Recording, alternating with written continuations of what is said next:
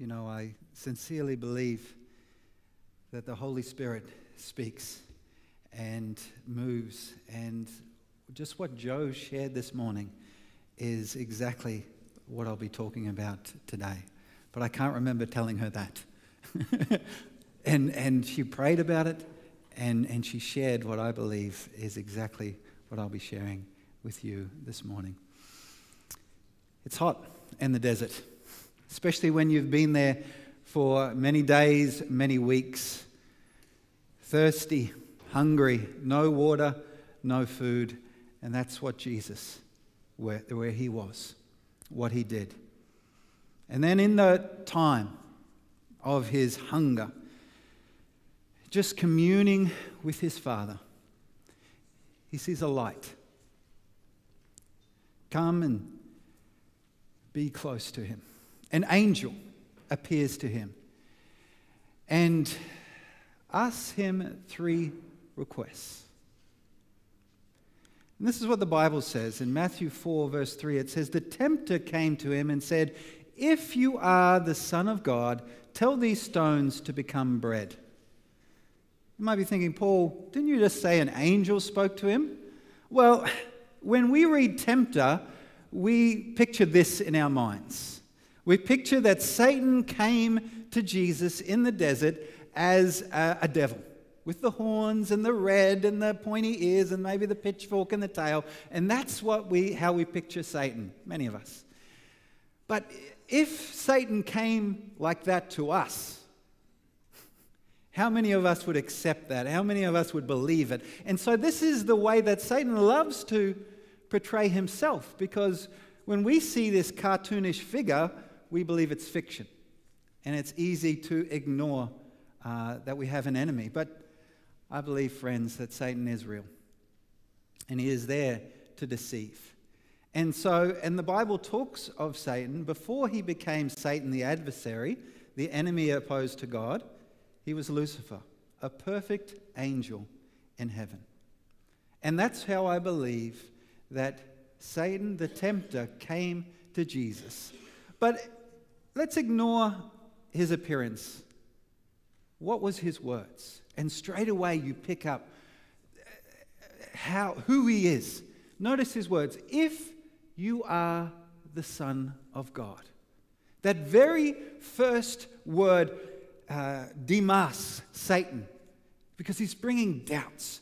Because just before Matthew 4, in chapter 3, there is the baptism of Jesus, where Jesus goes to John the Baptist, who is baptizing at the Jordan River. He is baptized there, and notice what the Bible says. As soon as Jesus was baptized, he went up out of the water. At that moment, heaven was opened. He saw the Spirit of God descending like a dove and lighting on him. And a voice from heaven said, "This is my Son, whom I love. With him I am well pleased." So just before this, Jesus is in the wilderness being tempted of the devil, he hears this: "This is my Son." And the first words that the tempter says, "If you are the Son of God," bringing doubts about who Jesus was, where he came from, who he was, bringing doubts. That was his purpose. Again, taking away his mask. This is who he really is. And how does Jesus respond? If you have your Bibles, let's open them up together. Let's have a look at Matthew 4. How does Jesus respond? So Matthew is the first book in the New Testament. And I would encourage you, even if you don't have your Bible with you, if you have it on your phone, open it up. It's good to read the Word of God together. We'll spend a bit of time in this. Matthew 4 and verse 4. Notice what Jesus says. He says, "It is written, man does not live on bread alone, but on every word that comes from the mouth of God." So Jesus, in his defense, in his even an attack of this doubt, he quotes Scripture. He speaks against it and he quotes Scripture. So then what does the devil do? Does he leave it at that? No. Verse 5 says, Then the devil took him to a holy city and had him stand on the highest point of the temple. And he says, If you are the Son of God, he said, throw yourself down. For it is written, He will command His angels concerning you, and they will lift you up in their hands, so that you will not strike your foot against a stone. So here in Jerusalem, takes him to the highest temple and says, throw yourself down. So here, Satan quotes Scripture. The movies that we see, if you hold up a Bible, hold up a cross, a demon will run away from you. But Satan knows Scripture, and he quotes it. And I want to challenge you, do you know it? Are you able to quote it in defense? Because again, Jesus replied, he answered him, It is also written, do not put the Lord your God to the test. So again, he doesn't argue, he just quotes Scripture in response. And here, you see what is kind of like a contradiction, where Satan says, this is what Scripture says, but this is why Jesus replies, it is also written. This is the true one. Do not put the Lord your God to the test. Again, once more, the devil took him to a very high mountain, showed him all the kingdoms of the world and their splendor. All this I will give you, he said, if you will bow down and worship me. And here, Satan, again, takes that mask completely off and says, this is my true desire. This is what I want. I want worship. If you will worship me. And this, you see, is a reflection of Isaiah, what Isaiah prophesied and spoke about Lucifer in heaven, when he said in his heart, I will ascend to heaven. I will raise my throne above the stars of God. I will sit enthroned on the Mount of Assembly. On the uttermost heights of the sacred mountain, I will ascend above the tops of the clouds. I will make myself like the Most High. As a created being, he wanted to be in the position of the Creator and receive the worship that only belongs to the Most High, that only belongs to the Creator God. And so Jesus, in response, says, away from me, Satan, for it is written, worship the Lord your God and serve him only. And then the devil left him, and angels came and attended him. Jesus, after he was tempted, was victorious and began his official ministry, preaching and teaching. And he started with, repent, for the kingdom of heaven is at hand. My sermon this morning is called Sealed, Tested, and Victorious. Sealed, tested, and victorious. And you might be thinking, Pastor Paul, why are you sharing this story from 2,000 years ago? What does it mean to us? Why is it important to us today? The Bible talks about the last days.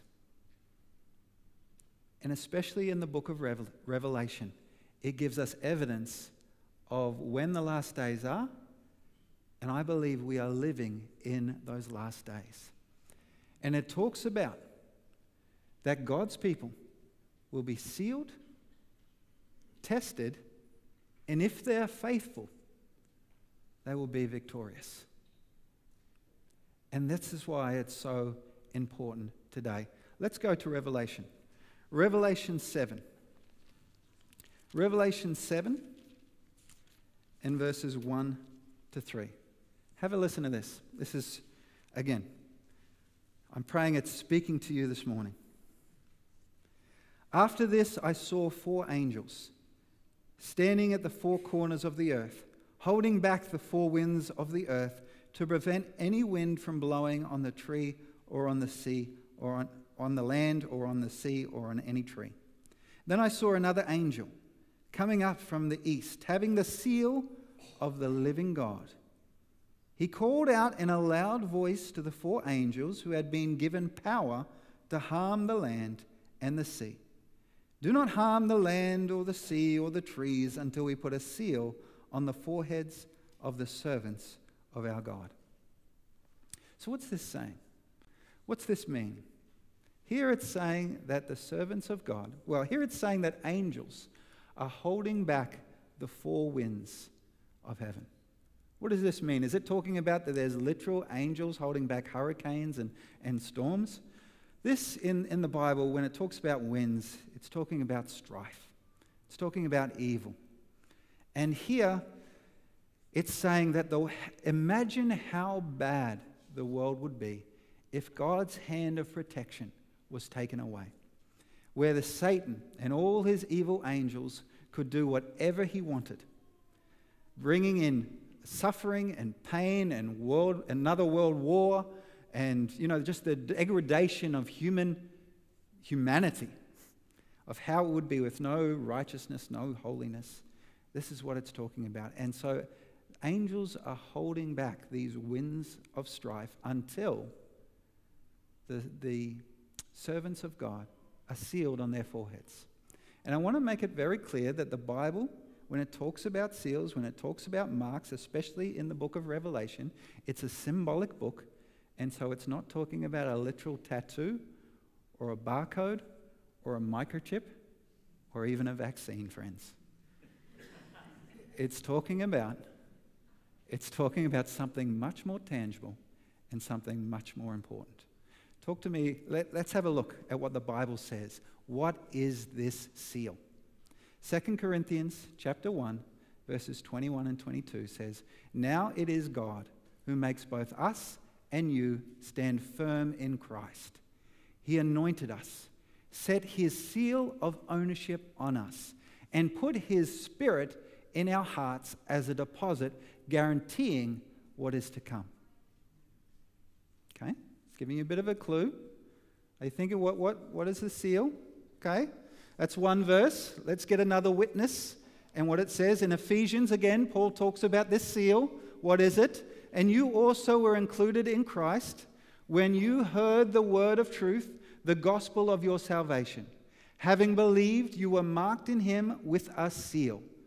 And he says what the seal is very clearly: the promised Holy Spirit, who is a deposit guaranteeing our inheritance until the redemption of those who are God's possession, to the praise of his glory.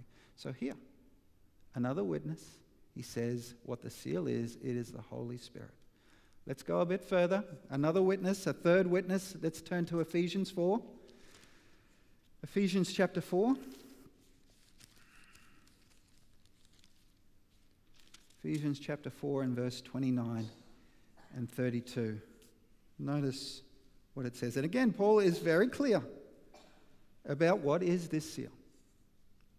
"Do not let any unwholesome talk come out of your mouths, but only what is helpful for building others up according to their needs, that it may benefit those who listen. And do not grieve the Holy Spirit of God, with whom you were sealed for the day of redemption. Get rid of all bitterness, rage and anger, brawling and slander, along with every form of malice. Be kind and compassionate to one another, forgiving each other, just as in Christ God forgave you." So here, three witnesses talking about that we are sealed with the Holy Spirit. And maybe you're thinking, well, what is the Holy Spirit, Paul? So if this is something new to you, I want to explain it very briefly. When we're talking about the Holy Spirit, we're not talking about impersonal power such as electricity, where God gives us power. But, we just read a verse that talked about grieving the Holy Spirit. So when we're talking about the Holy Spirit, we're talking about a person. We're talking about one of the three Godhead, what the Bible talks about the Godhead, the Father, the Son, and the Holy Spirit. And that the Holy Spirit lives in us, empowers us, strengthens us, convicts us of sin, and gifts us with a purpose and a plan in our lives. How do we receive the Holy Spirit? What are the conditions to receiving the Holy Spirit? I just want to share with you two. In Luke 11, verses 9 to 10, it says, "So I say to you, ask and it will be given to you. Seek and you will find. Knock and the door will be opened to you. For everyone who asks receives, he who seeks finds, and to him who knocks the door will be opened. Which of you fathers, if your son asks for a fish, you'll give him a snake instead? Or if he asks for an egg, will give him a scorpion? If you then, though you are evil, know how to give good gifts to your children, how much more will your Father in heaven give the Holy Spirit to those who ask him?" So the Bible talks about that we need to ask. And I want to encourage you, as that verse that we just read, ask daily for the receiving of the Holy Spirit. Because it opens. When we ask, it changes us. It helps our hearts, our minds to be opened and focused to what God's will and his plan. But there's another condition to receiving the Holy Spirit, and one that I believe many Christians ignore. In John 14, when talking regarding the Holy Spirit, Jesus said, "If you love me, you will obey what I command. And I will ask the Father, and he will give you another counselor to be with you forever, the Spirit of truth. The world cannot accept him, because it neither sees him nor knows him. But you know him, for he lives with you and will be in you." So here Jesus is talking about the need to first and foremost love him. But second, if you love him, the result is you will obey his commandments. You will obey what he commanded. And then the promise is given of the Holy Spirit. And this, when we're talking about this, when we can't see the Holy Spirit. Yes, we can see the effects. But there is, I believe, a visible seal of God as well. And you can see this in the ancient times when they used to have seals. A king, you could see him wearing the crown, etc., and his robes, etc. But if you took all that away, he's still king. And kings would have seals where they would seal something, like a letter or a decree or something like that, to say that this is his words, his authority. And so this was found in 2015, a seal for Hezekiah, a king who reigned in 700 BC, thereabouts. And you can see in this seal that it has three specific characteristics: a name, a title, and a territory. And you see there in the bottom there a translation. You see that it is the name Hezekiah, son of Ahaz, king of Judah. The name Hezekiah, title king, territory Judah. Very clear. So three characteristics of an ancient seal, of a seal that they used in ancient times. 2 weeks ago, I spoke about the necessity of the Sabbath and how the Sabbath is given as a blessing to us, where God, on the seventh day of creation, took the day, the seventh day, blessed it, and made it holy. And this day is designed to not only help us to remember the Creator, but also remember our redemption, that we are saved by grace. And in it, there is the fourth commandment. In the 10 commandments, in the middle of that, the 10 commandments is the fourth commandment regarding the Sabbath. The only one that says remember, and in it you see those three characteristics of God's seal. His name, the Lord your God. His title, Creator. His territory, heaven and earth. And you might be thinking, Pastor Paul, you're just making this up. That's a bit of a stretch. Notice what Ezekiel says. It says, "Also I gave them my Sabbaths as a sign between us, so that they would know that I, the Lord, made them holy." And notice in 20, 19 and 20, "I am the Lord your God. Follow my decrees and be careful to keep my laws.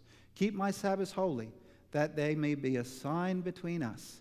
Then you will know that I am the Lord your God." So I believe in the Sabbath, It is the visible seal of God to show who are his people, who is faithful, who is true. And again, you see in Revelation the commandments right there. It's all related, friends. When you dig deeper into the Bible, you see a thread there where it's all connected. But when you just do a superficial scanning, you say, Paul, you're just making it up. You'd have to. This is why we need to spend more time in the Word of God, to dig deeper, to study it, to know it, to live it. Notice what it says in Revelation 12. Then the dragon was enraged at the woman and went off to make war against the rest of her offspring, those who obey God's commandments and hold to the testimony of Jesus. It shows and shares that those who are enemies of the dragon are those who are faithful to God, who keep his commandments and are holding to the testimony of Jesus. So why does this matter? Surely this doesn't matter in 2021. Why does this matter? Well, just as Jesus, 2,000 years ago in the wilderness, he was sealed, he was tested, and he was victorious, so in the last days, we are sealed, we are tested in this regards as well. And we see the mark of the beast. In Revelation chapter 14, it talks about a mark that is given, that is in opposition to God's law. And again, when we're talking about a mark, I need to make it very clear, we're not talking about a tattoo or a barcode or a microchip or a vaccine. And it hurts me when I hear people saying this, because this is not what the Bible teaches, friends. This is not what the Bible teaches. We need to understand, first, who is the beast? And I shared a couple of weeks ago that there are 13 identifiers of who the beast is and how there is only one power, one system throughout all human history who it can apply to. And what is this beast's mark of authority? Again, we're not talking about a literal beast. We're talking about a kingdom. We're talking about a power. Notice in regards to this, again, there is no rest, day or night, for those who worship the beast and his image, or for anyone who receives the mark of his name. This calls for patient endurance on the part of the saints who obey God's commandments and remain faithful to Jesus. Friends, if we want to avoid the mark of the beast, you don't need to guess. You don't need to worry about microchips or vaccines or tattoos or barcodes on our foreheads or on our hands. What we need to do is follow the Word of God, obey God's commandments, and remain faithful to Jesus. This is what he's called to do. And that after we are tested, this is the beautiful promise. To those who have received the Holy Spirit, who are faithful in keeping his commandments, who have been faithful to even in the midst of temptation, to obey God fully. Here is the promise in Revelation 15 and verses 2 to 4. And I saw what looked like a sea of glass, mixed with fire, and standing beside the sea, those who had been victorious over the beast and his image and over the number of his name. They held harps given them by God and sang the song of Moses, the servant of God, and the song of the Lamb. Great and marvelous are your deeds, Lord God Almighty. Just and true are your ways, King of the ages. Who will not fear you, O God, and bring glory to your name? For you alone are holy. All nations will come and worship before you, for your righteous acts have been revealed.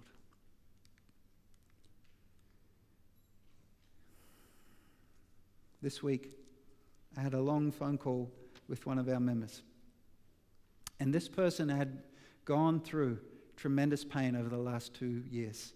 And COVID had just exasperated that, had just added to that pain, adding isolation into his life. But as we were speaking, he was sharing with me his praise to God. And even through his loss and pain that he was going through, that he had peace, that he had the presence of the Lord in his life.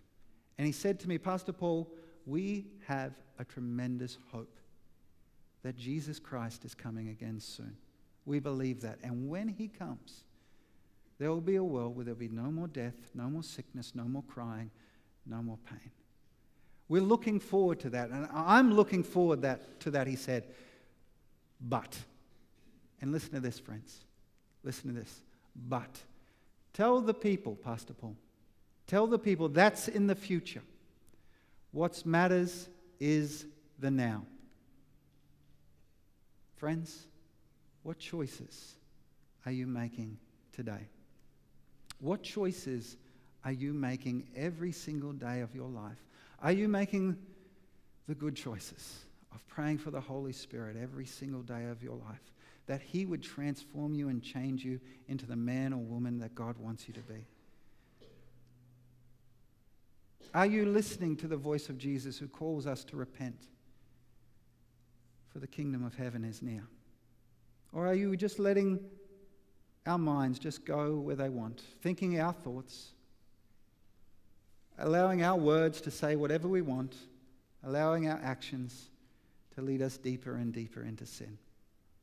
What choices are you making today?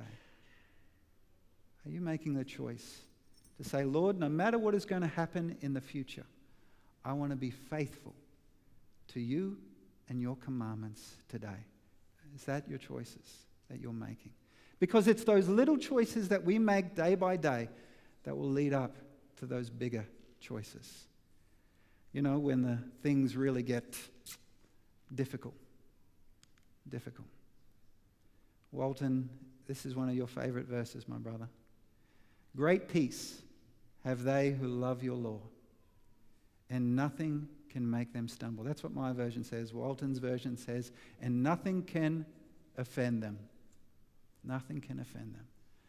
Brothers and sisters, friends, I want you to experience the peace that God wants to give to you. That doesn't come in rebellion to God's law. That comes to obedience to God's law. Not because to save us. Jesus says, if you love me, keep my commandments.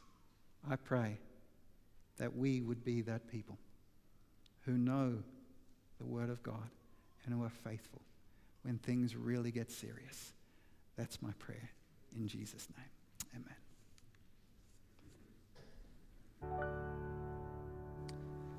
I want to thank you for coming this morning and sharing this Sabbath, special Sabbath. Thank you for those who've joined us online today. Friends, I want to pray a blessing on each one of you. Let's pray. Father in heaven, you've heard your word, you know your word, you've given us your word, and for this we thank you. We thank you for the Holy Spirit, that he lives within us, that we are being changed and transformed to be more like Christ through your power of your Holy Spirit every single day. And I pray, do that in us. As that song said, break our hearts for what breaks yours, Lord. For the things in our life that do not please you, the sin that we cling to and hold on to for various reasons, whether it's pride, whether it's just the fleeting satisfaction that it gives us, Father, change our hearts. That we would only do your will, because we want to be your people and represent you well, that people can see in us something different. They can see in us that we are your people.